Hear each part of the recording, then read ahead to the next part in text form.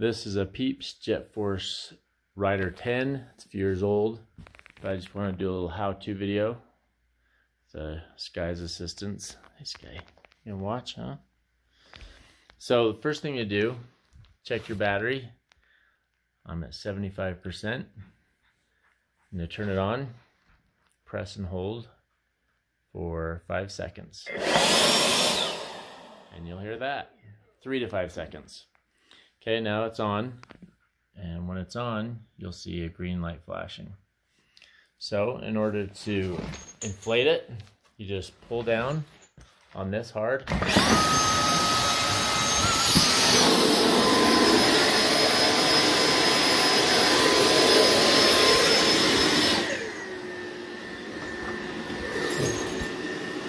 That's what it looks like.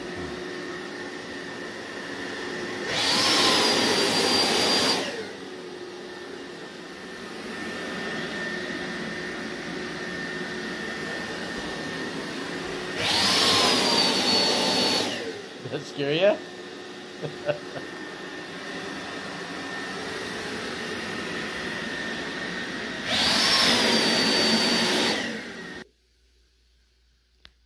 Okay, it runs for a couple minutes, heavily inflating it, making sure that it's, even if you hit a branch or something like that, it will continue to inflate it even with the cut inside the bag. Within that couple minute period, it will stop. And then it will let out the air so that you have a chamber inside of your, if you are underneath the snow, then you'll have a chamber underneath the snow in which you can breathe.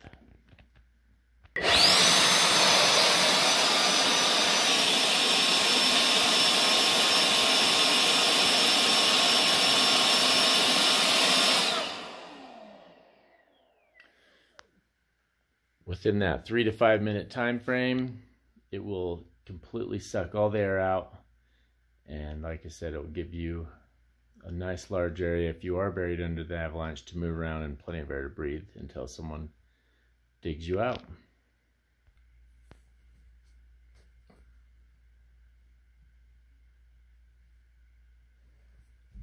All right, once the bag's deflated, properly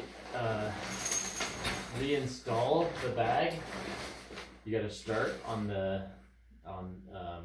I guess would be the right hand side, and you got to take the zipper and take it all the way back around. And there's one part in here that's super important. I'll show you in just a sec. So you just treat it like a normal zipper at this point, and stuff the bag in. Like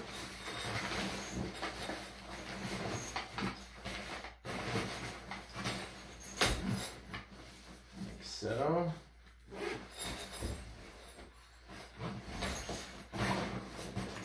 Should be a little air left, and it'll push out the motor, which is located right here.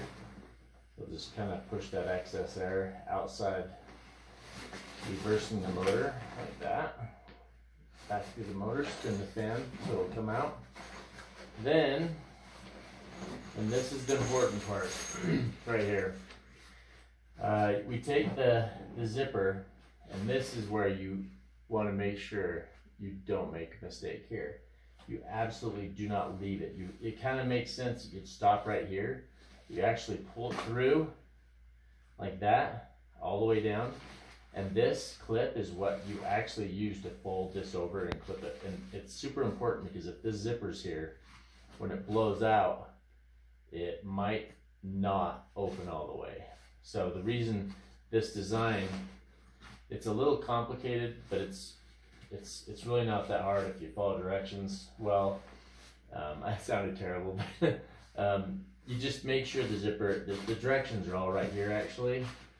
It shows do not stop the zipper there. You bring it all the way down, and when it blows up, it just unzips it really quickly. And I've never had a problem with this coming undone or having an issue with it. Someone else might have, but I haven't. And I snowmobile ski and backcountry ski all the time, and I've hit trees and bushes, and pretty simple. I've done it twice in the last half hour, and I'm looking at 50% now.